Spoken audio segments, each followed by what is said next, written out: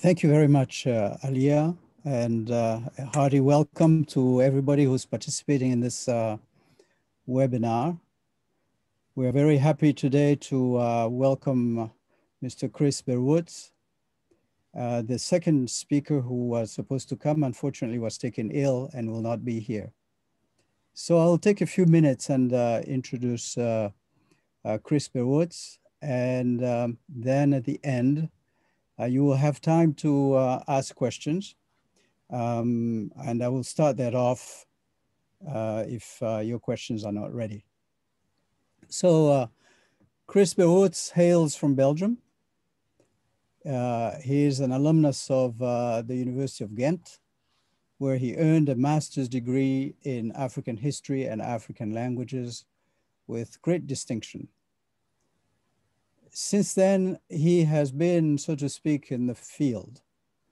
His field of predilection in Africa is the former Belgian colony and protectorates, the Democratic Republic of Congo, Rwanda, and Burundi. His research in these countries is fueled by his extensive international network of professional and personal relationships, not only in those countries, but also among influential actors in Europe and North America, as well as in Africa. He has worked as a consultant for many non-governmental organizations, as an organizer.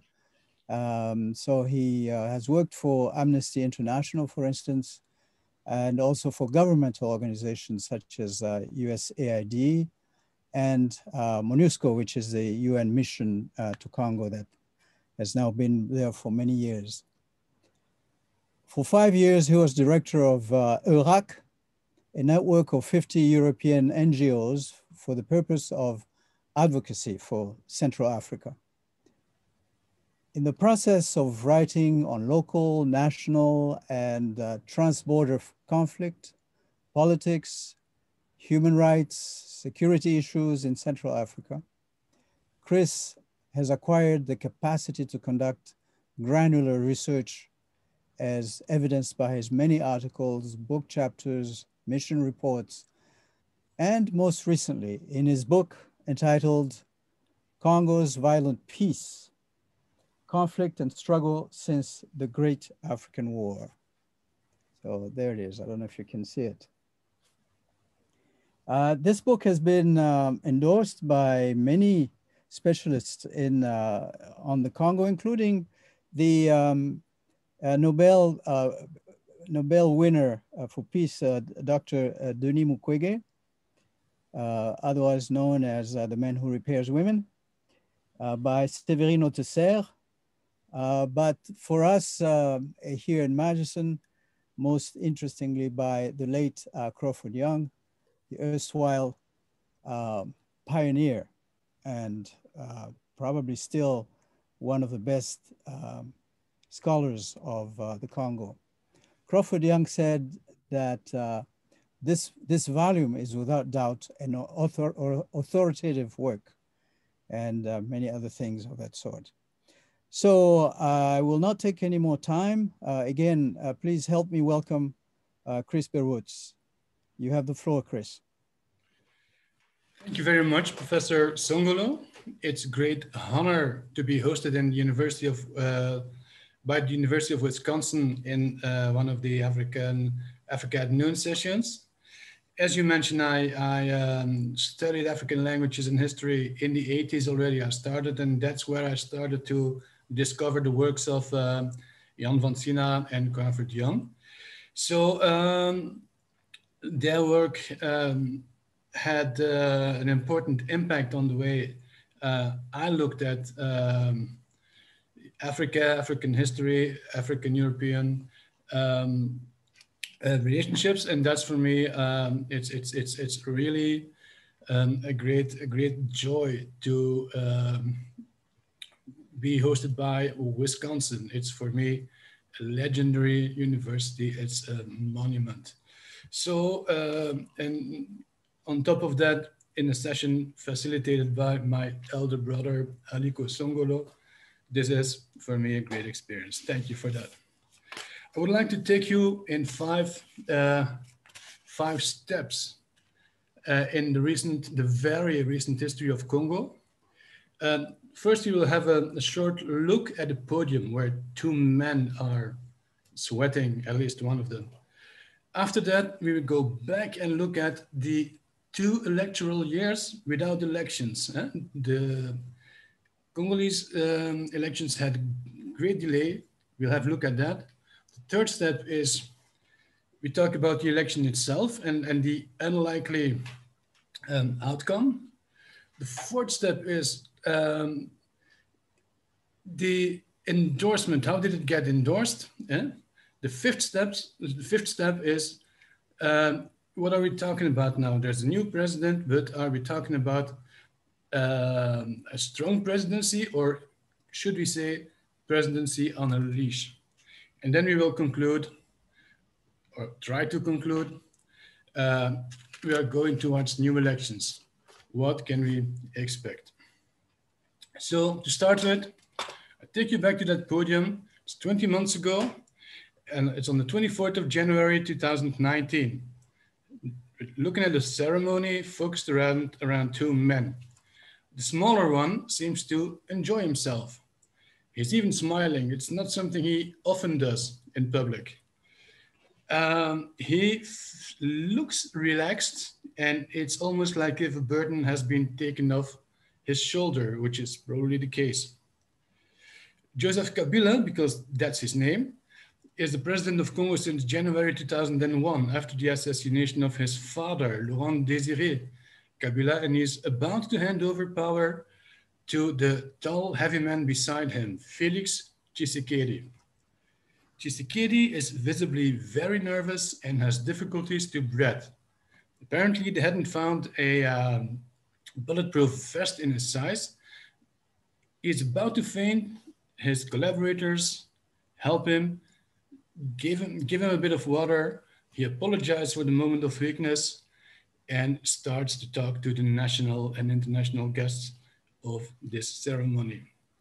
On that 24th January 2019, Tshisekedi was inaugurated as the 5th president of the Democratic Republic of Congo. For the first time in the country's history, a president left office to be replaced by an elected successor. It hadn't happened before. And Felix Tshisekedi is the son of the legendary opposition leader Etienne Tshisekedi, who stood up against Mobutu at the end of the 70s and continued to his struggle against the Kabila regime.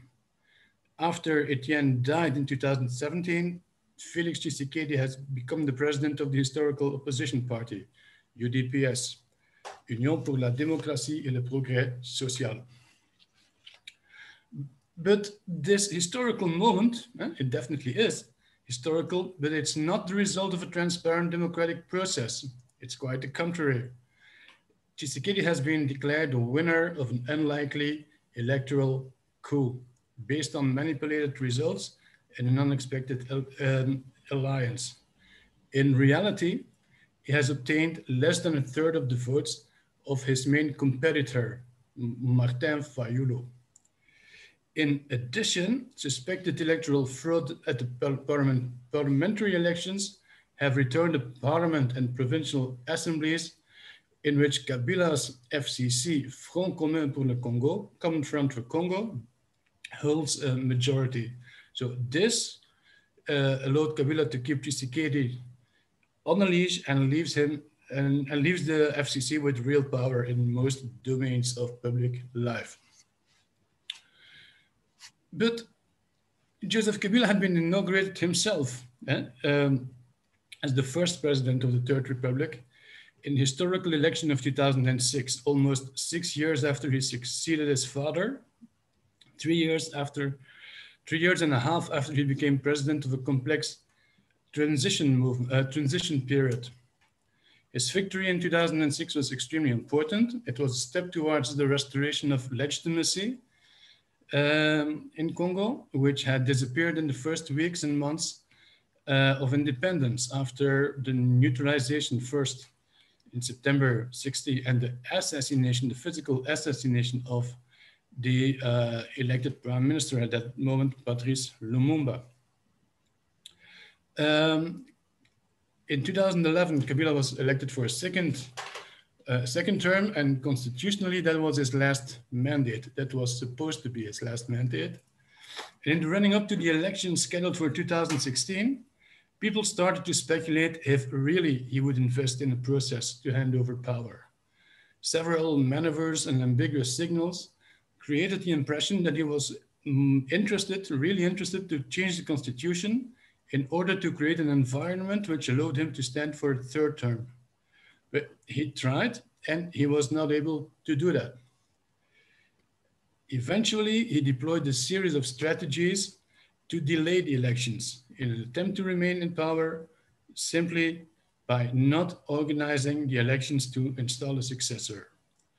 Congolese jokingly called it le glissement, the sliding of time. On 20 December 2016, his second mandate expired, and Congo entered a phase of 2 years in a constitutionally very uncertain environment, with serious risks to the security situation, a serious risk that the country would implode, collapse. There are a few characteristics to that period, and one of them is the rise of the street. All of a sudden, we had the impression that the population was an unpredictable actor who could make the difference. And that started in January 2015, when riots broke out in various cities over proposed changes to the electoral law, and demonstrated the important role that urban population could play in the upcoming elections. What we see was masses of frustrated people, frustrated because of their precarious socioeconomic living conditions, frustrated because they perceived the regime as increasingly unrepresentative and unresponsive to their needs. People started to organize and come together in a spontaneous way. It was difficult to see the logics of it. The demonstrations did not follow the orders coming from the opposition, coming from civil society. It had something spontaneous and especially potentially very violent. The regime developed an obsession about it. It was impossible to predict where, when, and even if such violence would erupt, but it was possible, and it could start an uncontrollable wave of violence, which could spread to the country, swipe away the regime, and leave the Congo behind in institutional ashes, on which it's very, very hard to rebuild the state.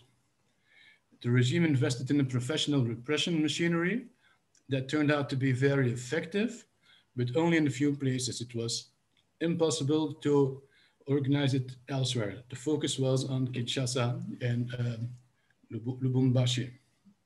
A second characteristic of that period was the manipulation of local conflict by provincial and national politicians with ambitions and who wanted to have themselves on the map and show power. That manipulation started to increase. It always existed, but in the period 2016, 17, 18, it totally ran out of hand. The most known cases were Beni, where the conflict existed for a long time, but it intensified, and the Kasai, which had remained all those years relatively calm, and all of a sudden, we witnessed how a very local issue on customary power was rising, and in a few weeks or months' time, affected the security in 4 or 5 provinces. A third thing which is very important in that period, that we saw a shift a change in the landscape of African politics around Congo. Since the M23 crisis in 2012-2013, African multilateral institutions had successfully claimed ownership over the Congolese conflict as an African issue, the result of the diplomatic competition between, on the one hand, between African and Western instances, and on the other hand, within the tensions within and between the African institutions like SADC, IC, GLR, East African Community, and the African Union. We've seen that a short but very intensive diplomatic struggle in those days, just after the fall of Goma.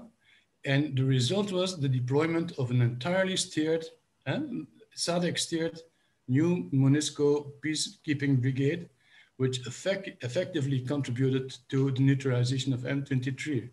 And this is a very decisive turning point, which has its impact until today.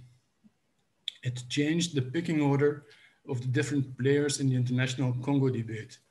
Africa had assertively, successfully taken the lead, had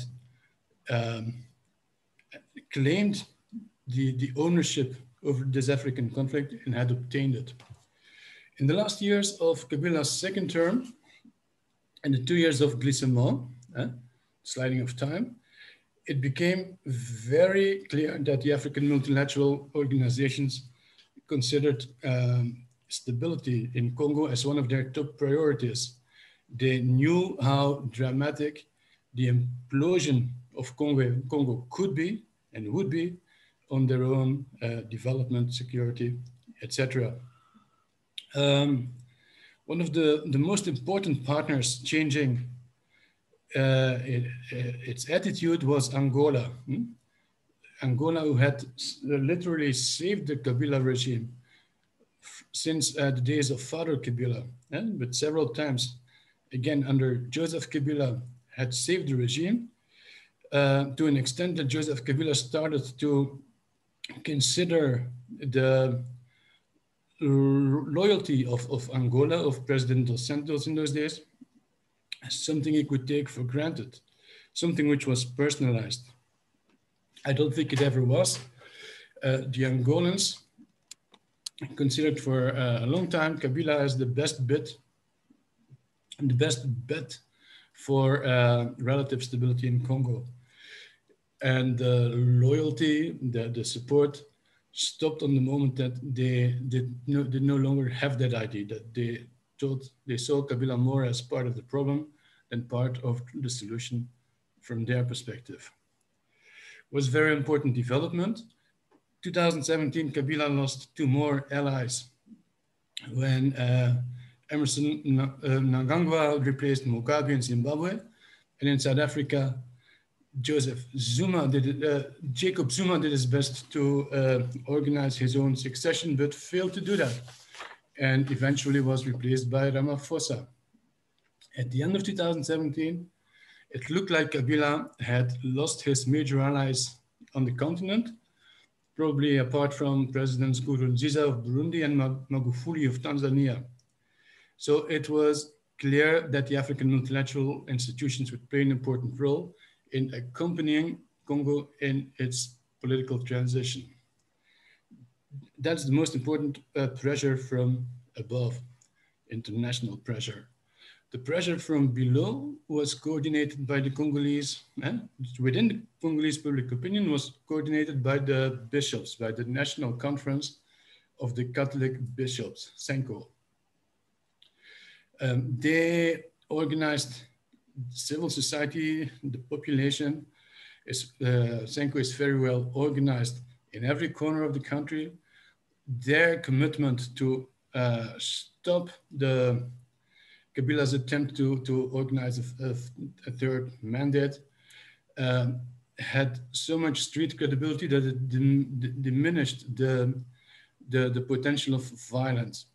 So in August 2018, it was clear that there would be elections. the coordinated pressure from the region and from the grassroots organized by the bishops made it clear that Kabila needed to go. So he organized a congress within his own, well, not a formal congress, but a meeting within his own camp to indicate a successor. A very intensive moment. There were important lobbies. People around former Prime Minister Matata Ponyo, for instance, was very present and very hardworking, very well organized as well. There was a specific lobby coming from Katanga, the former province of Katanga, which is now divided in several. It remains a strong lobby. Eventually, Ramazani Shadari from Maniema was put forward as the FCC compromise candidate. FCC was the new label of the political family loyal to Kabila, Front Commun pour le Congo. In November 2018, which is hardly 6 weeks before the election, the most important political families within the opposition met at Geneva. They organized themselves in a new platform, Lamuka, which means awake in Lingala, encouraged and facilitated by international players and diplomacies. They agreed on a single presidential candidate, Martin Fayulu, not a very known figure in Kinshasa, not with a really national aura, but a politician with a lot of street credibility. In the hours, 24 hours after Fayulu had been designated as a candidate, two main opposition leaders left Lamuka.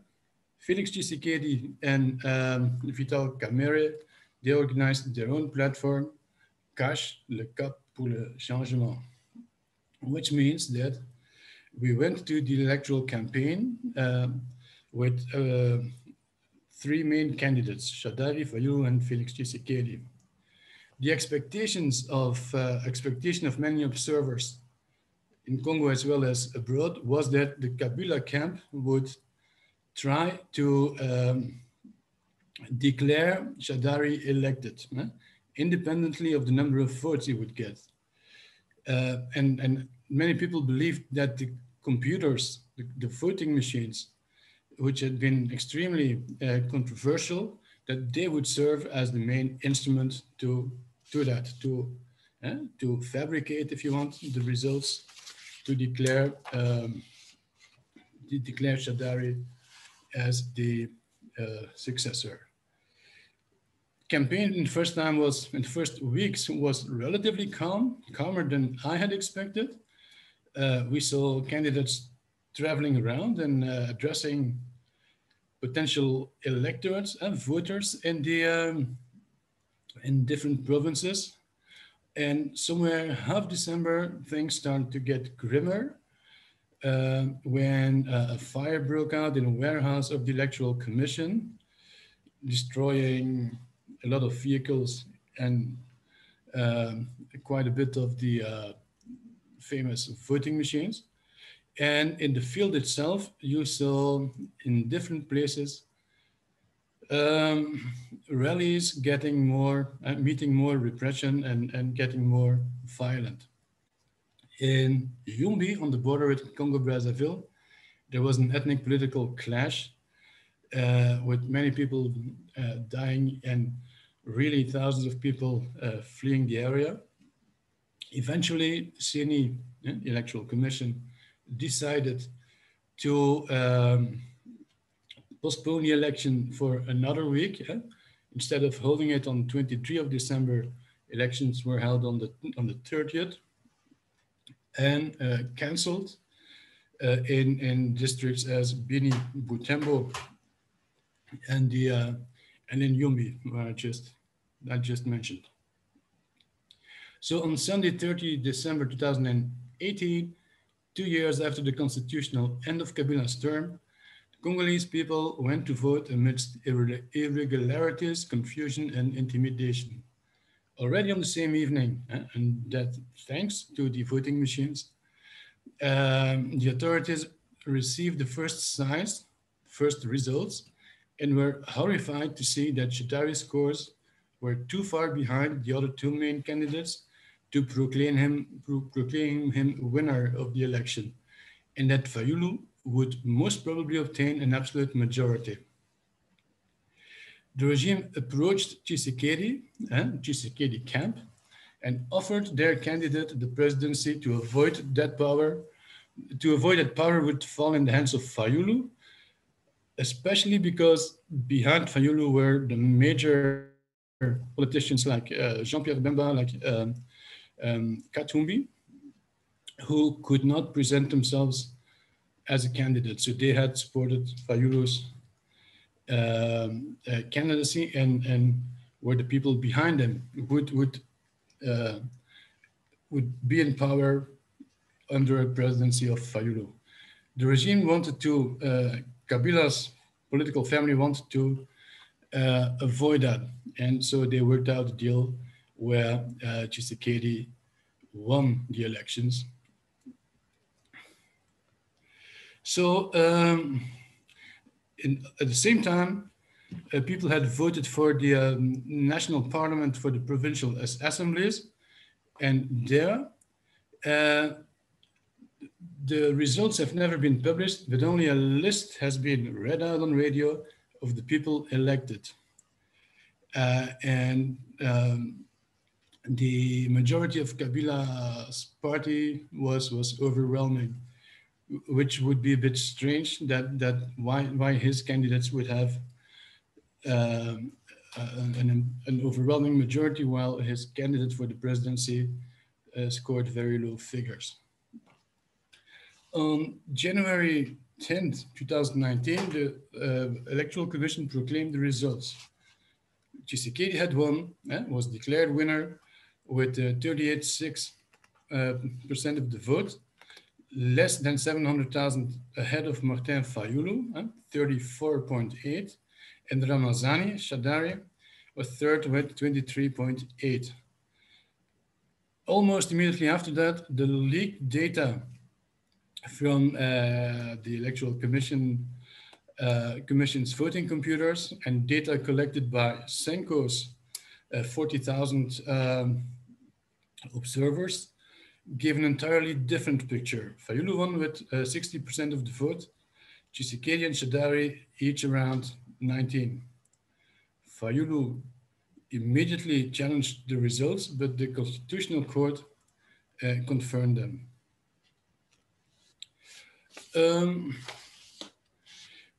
How do you go forward with that? It's a masquerade. It's an acrobacy. How do you endorse that?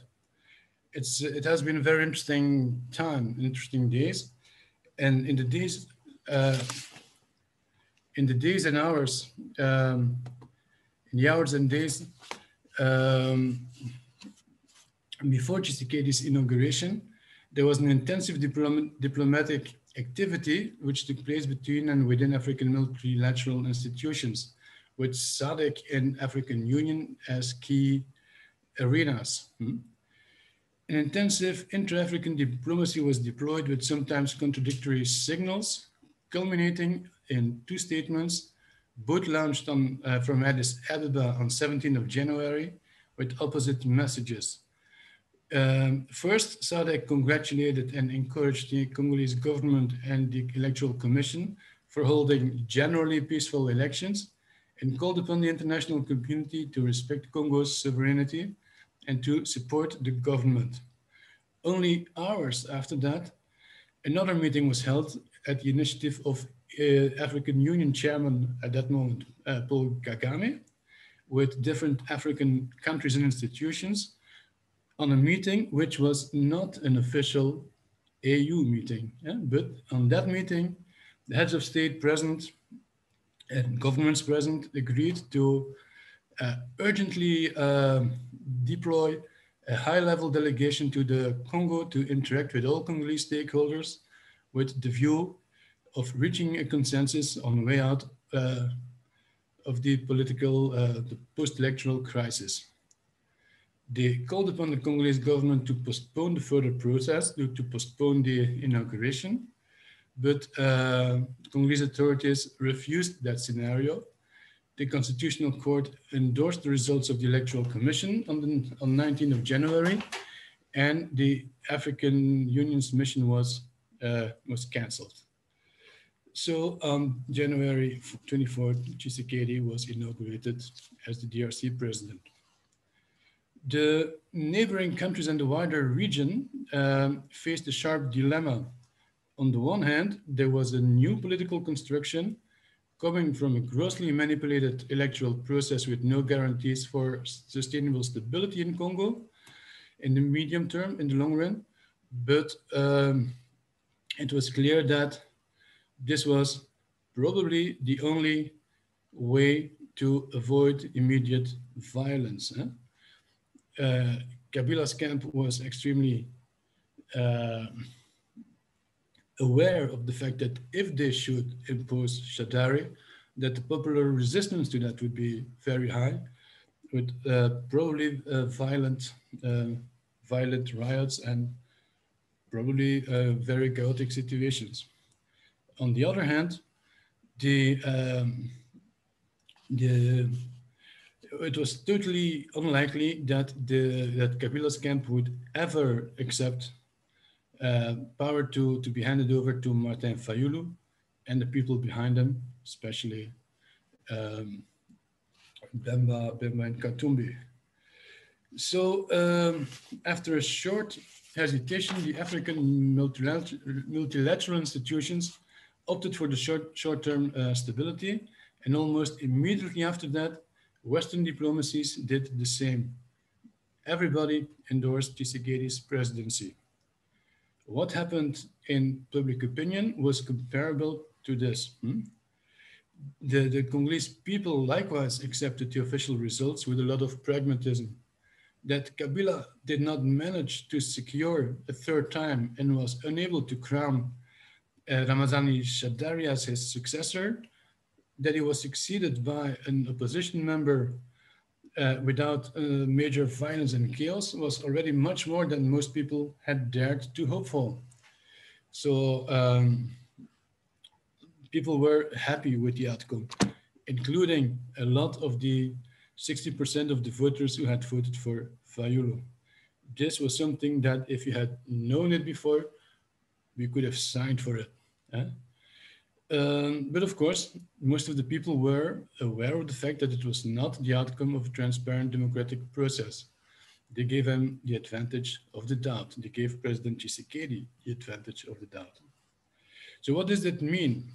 Is this a presidency on a leash?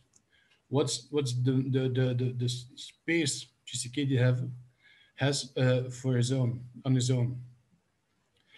He started his presidency with a few signs that he genuinely wanted to improve the human rights situation and take up the struggle against the overwhelming corruption that Mobutu had institutionalized from the 70s onwards, and that Kabila regime had continued to practice. Not much had been changed throughout the decades in terms of the way the country was governed. Tshisekedi has very little space, but the little space he has, he uses and defends it with a lot of intelligence and a lot of strategic skills. People who have met him before, including myself, did not expect this intelligence and political intuition and strategic capacity. So he's growing fast in his role from the beginning, and was apparently accompanied by very talented counselors. Maybe to a huge extent, his ally, Vital Kamerhe, contributed to that. But we saw Felix Tshisekedi growing much faster than we had thought possible. The new president faced a militant public opinion, including in his own party ranks, where people expect him to make difference in the key areas which touch upon their lives. The potential violence since 2015 had been fueled by the fact that for a lot of people, the quality of their life had hardly improved in the last 2 decades. It was still very difficult to find a job, to find decent housing. People still had a very problematic access to water and electricity. Um, Unless you were rich, you still don't have access to health services, or your kids are not able to go to good schools. Um, the human rights situation remained very problematic, and the state still did not have the instruments to impose and organize the rule of law. Local conflicts are still violent and uncontrollable. It's still difficult to disarm the armed groups. People had seen that for the last decades, and they had the impression that it had not changed. And people are, the president knew that people are very aware of the fact that the Congolese authorities haven't been able to change the way the country is governed. People know it's a governance problem. So Felix Tshisekedi, in the first weeks and months of his mandate, has promised a lot of things in these key areas. I will bring back peace in the East. Your living conditions will improve. Very soon, education will be free. And he knows that if he will not be able to show results on these very concrete promises, he will face the date of expiry of the goodwill he has, of at least the advantage of doubt. In case he doesn't, he risks an increasing noisy and even violent opposition in the streets, in case people will not feel the convincing improvements. And he will, of course, have great difficulties to be re-elected. After the national elections, the direct elections, there were a number of indirect elections, including the Senate. And what we saw there was that the FCC did not have the slightest ambition to work out a real power sharing coalition with Kash. The former regime, let's say, deployed all its force to have a maximum of posts and functions and titles and means. Proved itself to be extremely greedy, and we started to feel in these indirect elections and the whole series of nominations which followed, that there was a problem of tension within the camps. It was not easy for FCC to divide what they obtained, even if they obtained a lot, to divide that within its own camp and keep everybody satisfied. And that was the same with Tshisekedi. The expectations of his own political supporters were higher than his capacity to satisfy that. An important moment was the nomination of the prime minister. Was an interesting event because it took a lot of time. Since Kabila and Kabila's party had the majority in parliament, they had the right of initiative, and they had the right to propose to Tshisekedi candidates for the office of prime minister. And they did that 5 times. The 5 times Tshisekedi refused. All these people he proposed. The most famous, the most visible are Albert Yuma and Henri Mauve. The interesting thing was they all came from Katanga, and they were real stakeholders in Kabila's um, in Kabila's inner circle, the real decision makers. And Tshisekedi refused them one by one. Eventually, Silvestre Ilunga Ilukamba was appointed, much to everybody's surprise. A lot of people, including me, had never heard about him. He's someone from Katanga as well, belongs to the political family of Joseph Kabila, but he's not at all part of the strategic inner circle of Kabila, not Kabila's and not the community's strategic inner circle. He served for a few years as a minister under Mobutu, has a rather technocratic image, background.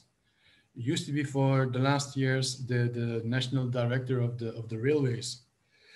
Um, the impression most of us had was it's something we had seen in the past, where you have a, uh, a weak government built up around a weak prime minister, which allowed the parallel structures, uh, parallel circuits which had existed under Mobutu and had continued under Kabila to continue to govern the country and take profit from the natural resources.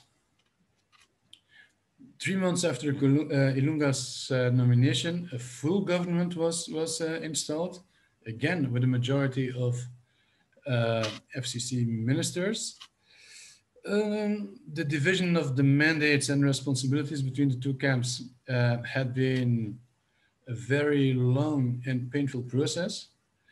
And when we looked a bit more into that, it was the strange conclusion was that the thing that did take the most time was not the division between FCC and Kash, but it had to do with the internal struggle within the camps.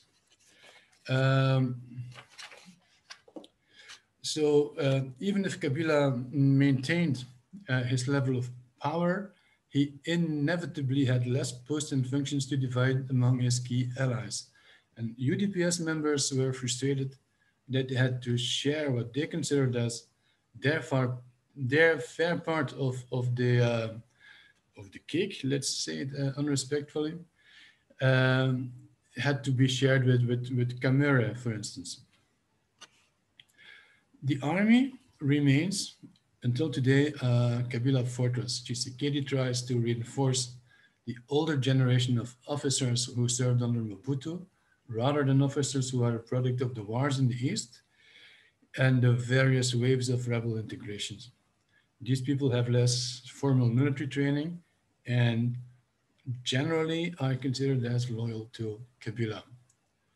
Shortly after appointing Ilunga, Tshisekedi confirmed the mandates of both Lieutenant General Celestin Mbala as the Army Chief of Staff, as well as Major General Jean-Claude Yav as the private military Chief of Staff to the President.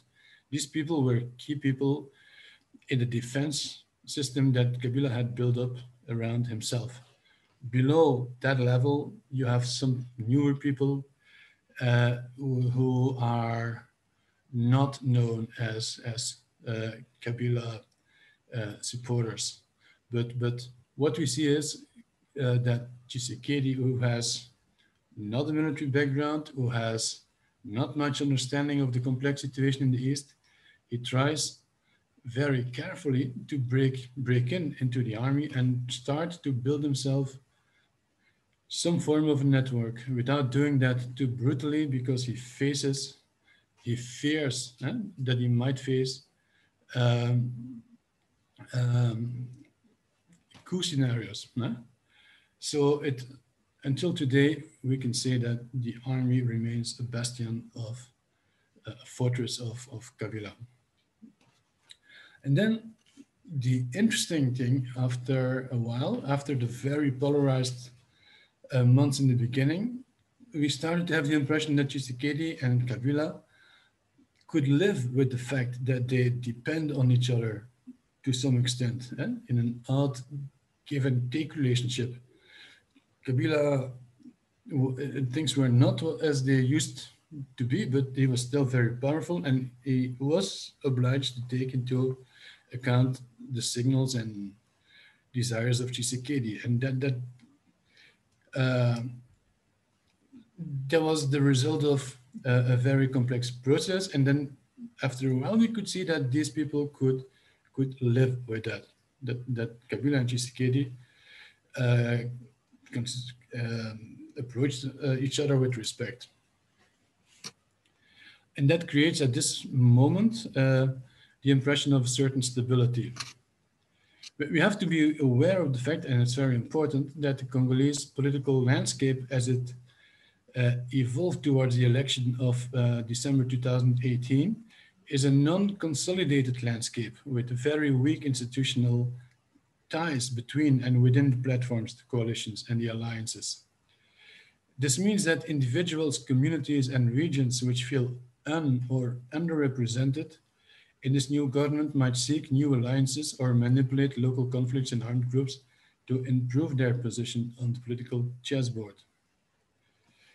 In the meantime, the security and human rights situation in the east of the country is not improving, and people still wait for a major sign that the government takes genuine steps towards better governance and less corruption.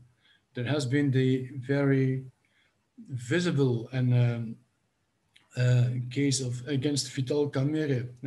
Kamerhe had been arrested and condemned on corruption charges, and he's now facing his process in appeal. He served as Tshisekedi's chief of staff and main political ally. And so this arrest puts a lot of pressure on the Cash Alliance, especially because for some people within Kamerhe's camp, they consider it as something which has been orchestrated by the Tshisekedi people in order to neutralize Kamerhe for the next elections. Meanwhile, Tshisekedi has traveled a lot. He has invested in Africa's multilateral institutions. The latest ambition is that he wants to lead the African Union from February 2021 onwards.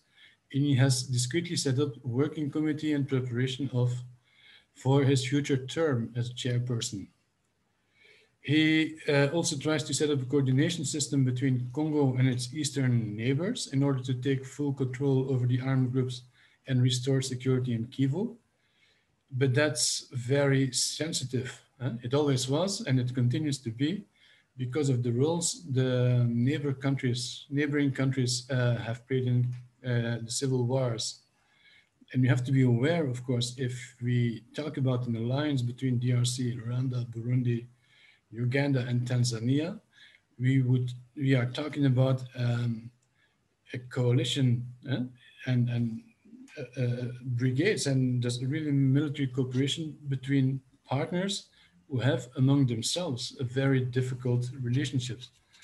The relations between Rwanda and Burundi, between Uganda and Rwanda, are extremely complex. And all of these countries have an armed opposition against their regime on Congolese soil. So it's very problematic to put this together. And Tshisekedi knows that he will not be able to solve that problem on his own. What does that mean in terms of new elections? The new political constellation is the result of manipulated elections, and it's very fragile. Tshisekedi is in a very uncomfortable position between, on the one hand, Kabila's FCC with an overwhelming majority in parliament in the provinces, and on the other hand, international partners who encourage the new president to take as much space from Kabila as possible. but who are very aware of it, very aware that this presidency is the result of an undemocratic election. It's an interesting dilemma. Huh? People know where his presidency comes from, but they also know that the only way to transform this fake handover of power into some form of reality is by reinforcing Tshisekedi's presidency. His relation with the electorate is very complex. A considerable part of the public opinion seems to give Tshisekedi's presidency the advantage of doubt,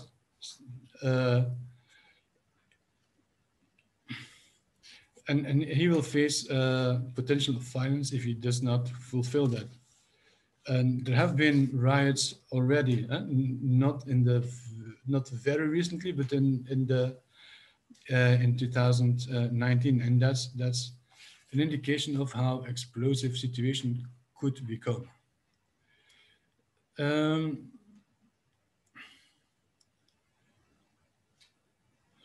The choice of the African multilateral institutions and later the Western partners to endorse Tshisekedi's much contested victory has been very important.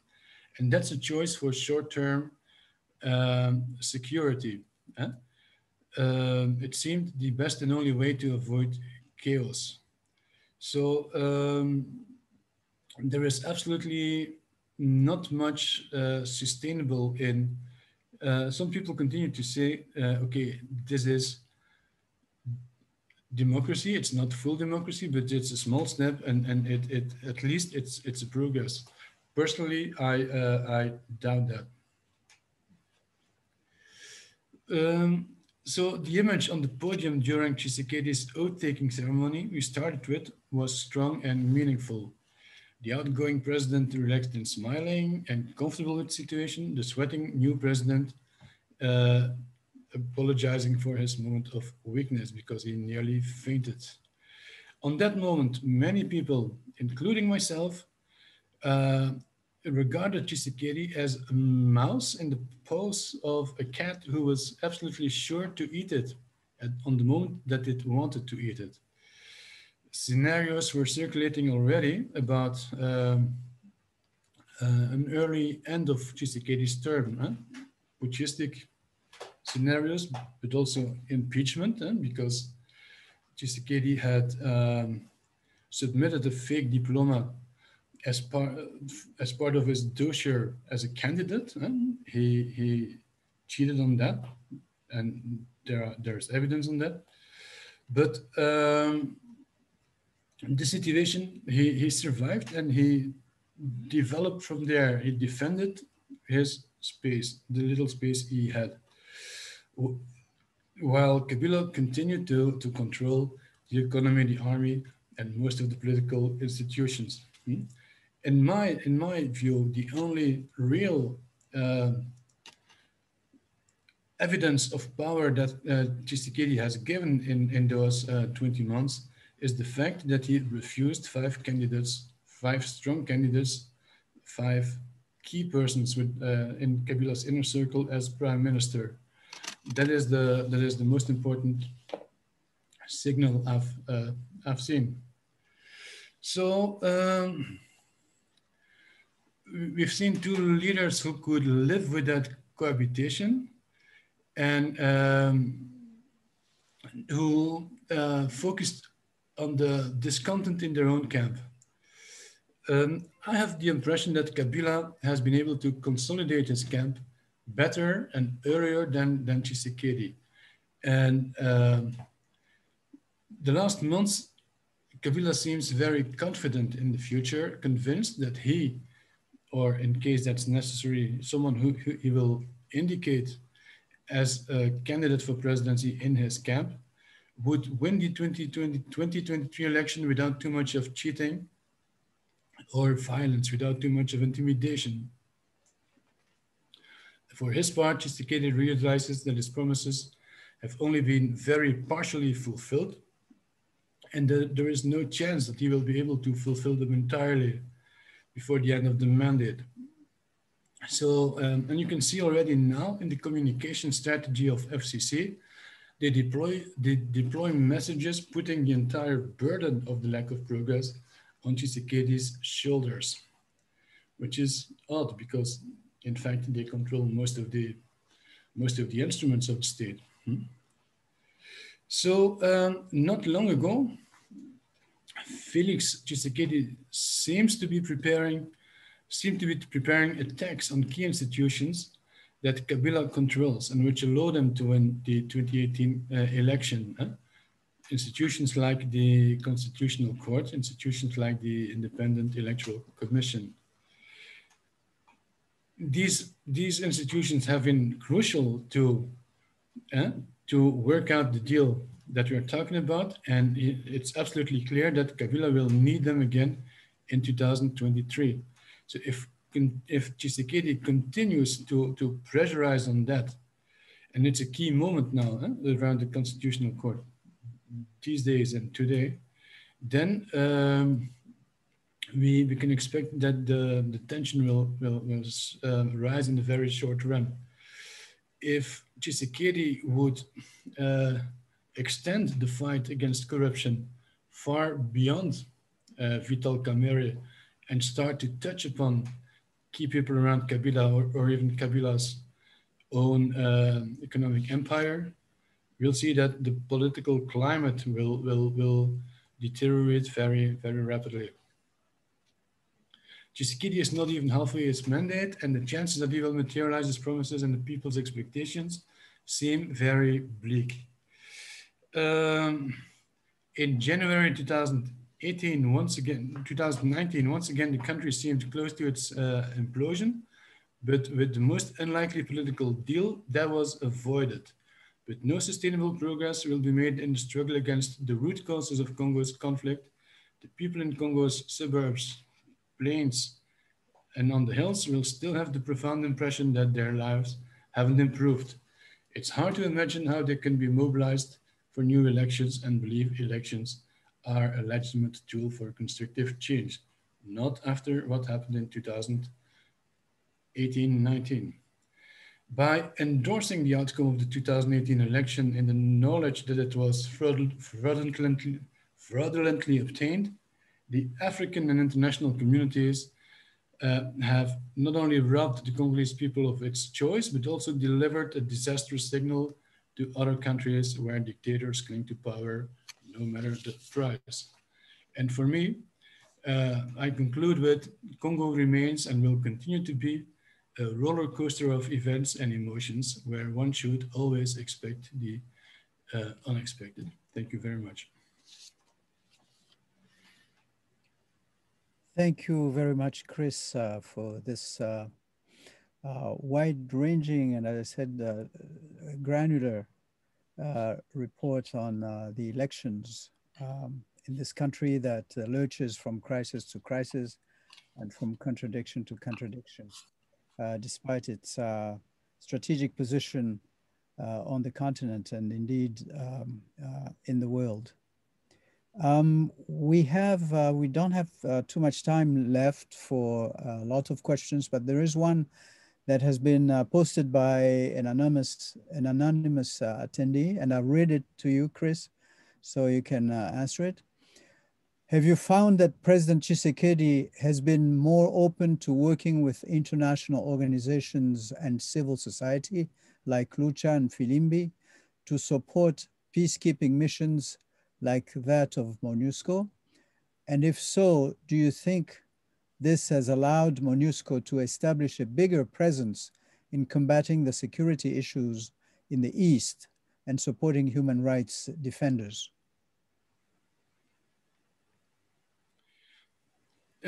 Yes, I think it's very important that Tshisekedi to realize that Tshisekedi considers the international context as an ally. They endorsed him and they want to reinforce his presidency. So that's important. That's extremely crucial because he knows that he does not manage the factors from the field and from the Congolese institutions. that he has been clearly doing that from the very beginning. Maybe in the beginning a bit more than now. He divided his time between international partners and including the USA and the region. He has tried to consolidate his position there before he could even dare to dream to confront Kabila. What that means for MONUSCO, for me, it's not very clear. Of course, the clash that we have seen in the last years of the Kabila regime against MONUSCO was extremely hard. It was very focused. There was a strategy to diminish and even make MONUSCO disappear. And of course the attitude of Tshisekedi towards that is much more benevolent. It's much more positive. What that means for the future and the future size of MONUSCO remains to be seen. Of course, for the last years, MONUSCO has a lot of difficulties to work together with Congolese authorities and the army, for instance, in the joint operations, which have happened and which stopped happening at a certain moment. I'm not sure if that is really improving. And in terms of human rights situations and the attitude to La Lucha, for instance, if you talk to La Lucha, they are not impressed by the improvements that they could enjoy. They don't see themselves getting arrested and beaten at any occasion. So there has been a lot of window dressing. Is there a fundamentally different approach, the fundamental improvement? I am not sure at all. Mm-hmm. Okay, thank you very much for that answer. Is there another question? Perhaps it will be the last one.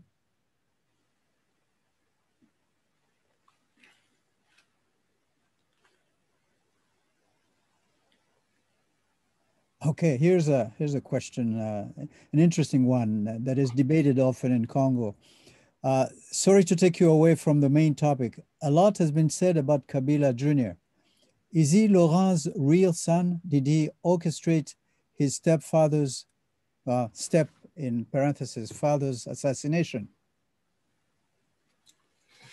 Well, we all heard these speculations about his origins. I talked to a lot of people, international researchers and people within the circles of Kabila. Honestly, I don't have any reason to doubt that that Joseph Kabila is the biological son of Laurent Désiré. And most of the independent people do not really doubt that.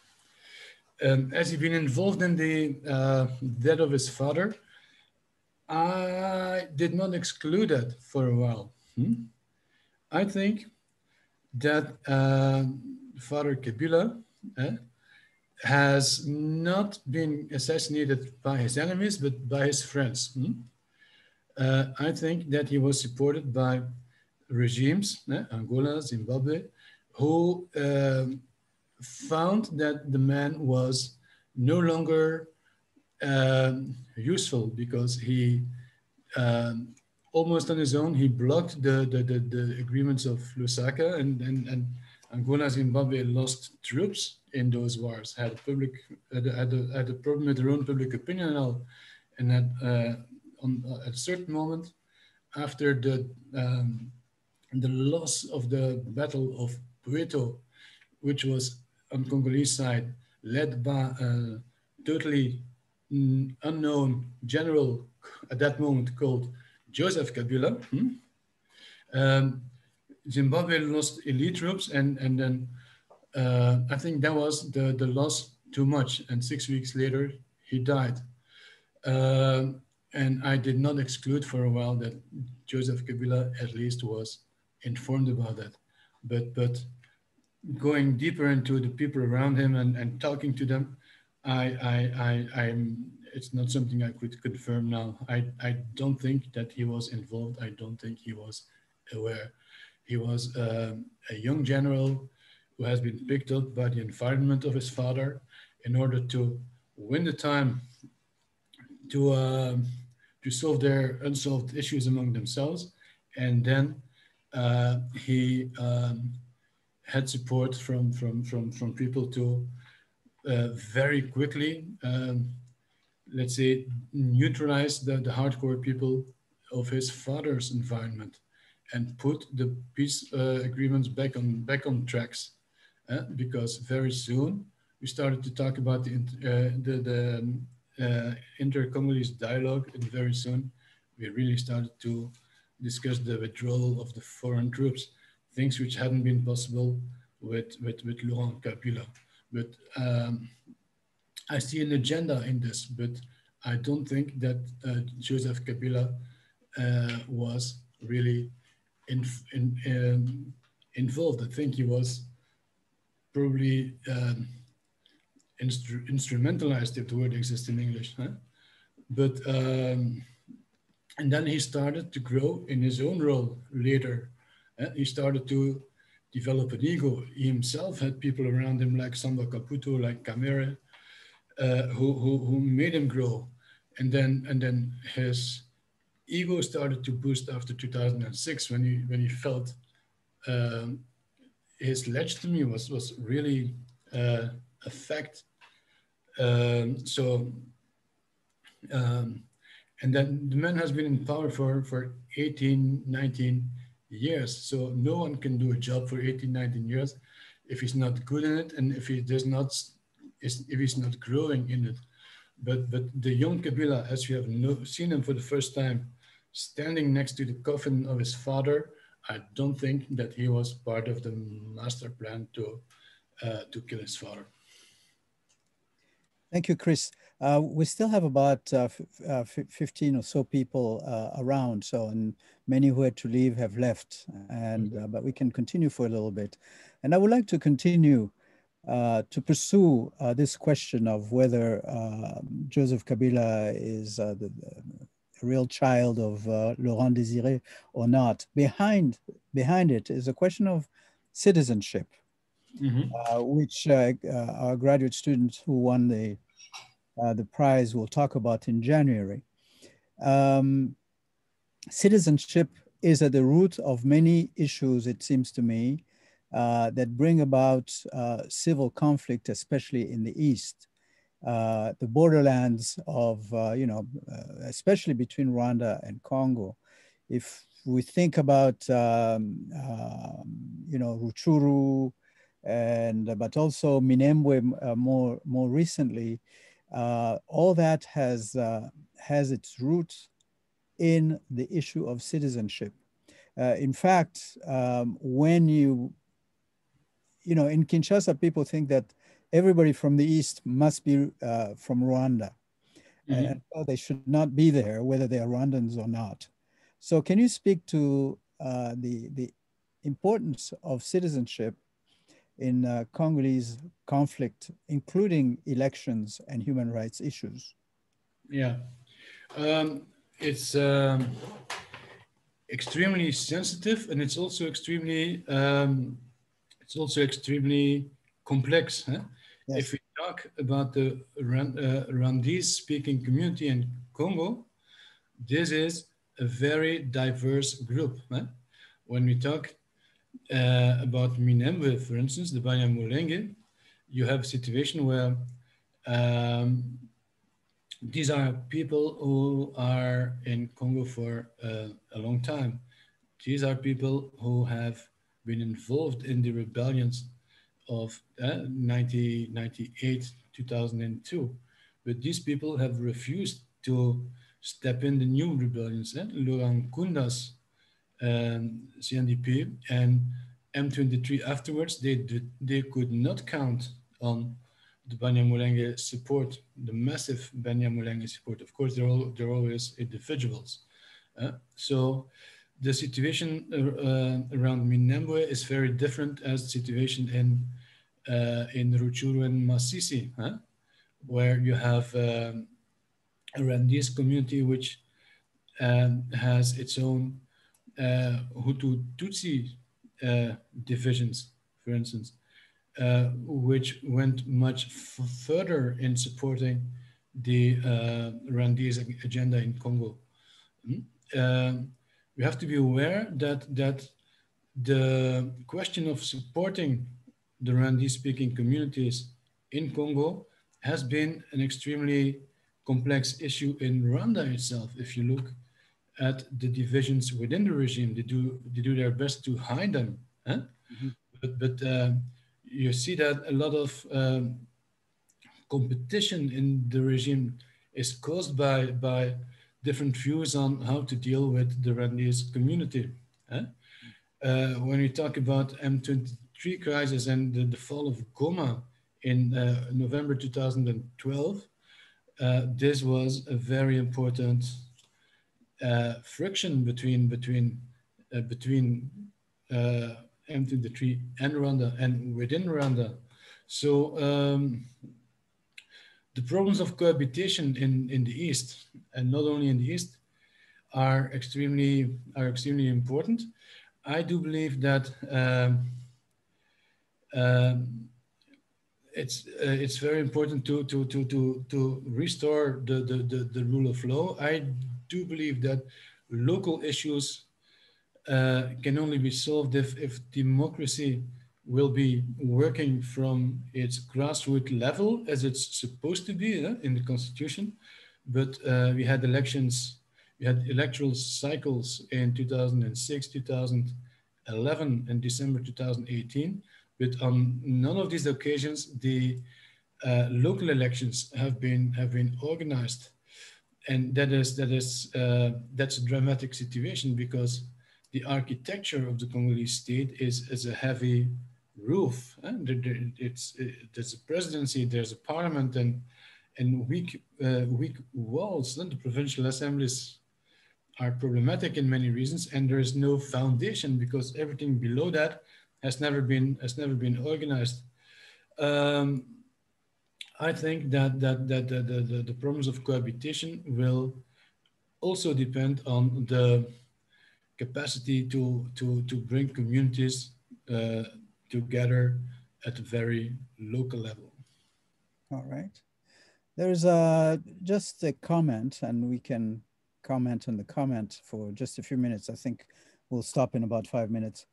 Quote, "It's crazy to hear that Mobutu's specter is still looming within the government so many years later." And then this person says, "Thanks for the great talk, Mr. Berwourts." So, you know, and what I would say about that is that what I've noticed, especially in Africa, but in other places as well, is that the political culture of a country is very difficult to change. Mm-hmm.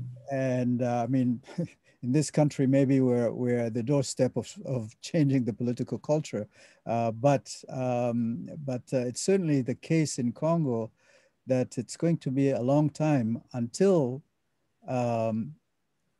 Mobutu's specter disappears. And at this juncture, there is nothing to indicate that things are improving. Yeah, for me there are two dimensions to what you are saying. On the first one is, as you call it, political culture. We should not forget that we had to invent the term kleptocracy in the 70s to describe the practices within Mobutu's regime. And he went so far in that you had to invent another word, which is self-cannibalization, l'auto-cannibalisation de l'État.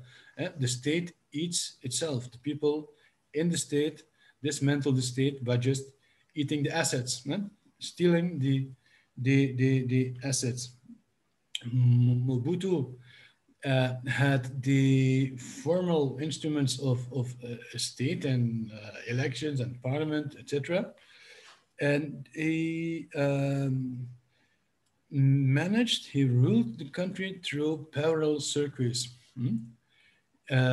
based on uh,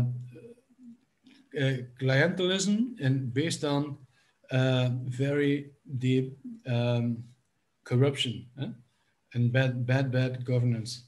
So, and probably on the moment that you take over as a new regime, first father and then son Kabila, um, that would have been the thing to change, to try to restore the instruments of the state in their full legitimacy, and to reinforce them, and that has not happened. Um, Kabila did not manage, and some people, including myself, think that he did not try or not a lot, because it turned out to be a very lucrative way of doing that, of ruling a country. And in the same way that Mobutu has built up an economic empire of his own, Kabila has done exactly the same. Yeah. Um, he did not change it fundamentally, and he adapted it to a new world, to a new world order, to new power relationships, and he did that very skillfully, I think. He managed to do that. He still manages to do that. That's one dimension. The other dimension, if you look at different political families, if you look at the army, you will find a lot of Mobutu's political personnel still in charge. And that I found that Congo is a country of survivors. You're on, they chase you away, you remain silent for a while, and you prepare your comeback. Institutionally, everything is very weak, so you have to see what the platforms and alliances, and there's a lot of them, and then you have to try to connect to upcoming forces and come back on their back. They carry you to, and it was remarkable how very soon after 97, people started to come back. And if you look at the background, the CVs of a lot of people in charge now, then you see, okay, these people have their roots under the Mobutu regime. And this for me is a very interesting illustration of the survival of the fittest political culture of Congo. Exactly. And Kabila is plotting his return very studiously right now. Yes, except the fact that he has never been away, but yeah. And he has good cards in his hand for the moment, honestly. In fact, there was a meeting just yesterday, or was it? Yes, a meeting just yesterday to do more to prepare for the return. 3 years before the election. So, all right, unless there are more questions from the different participants, we will call it a day. And very much thank Kris for this very interesting talk. And thank you everyone for coming and for participating in this event. Thank you, Kris. Thank you. It was an honor and a joy. See you next time. All right. Bye-bye.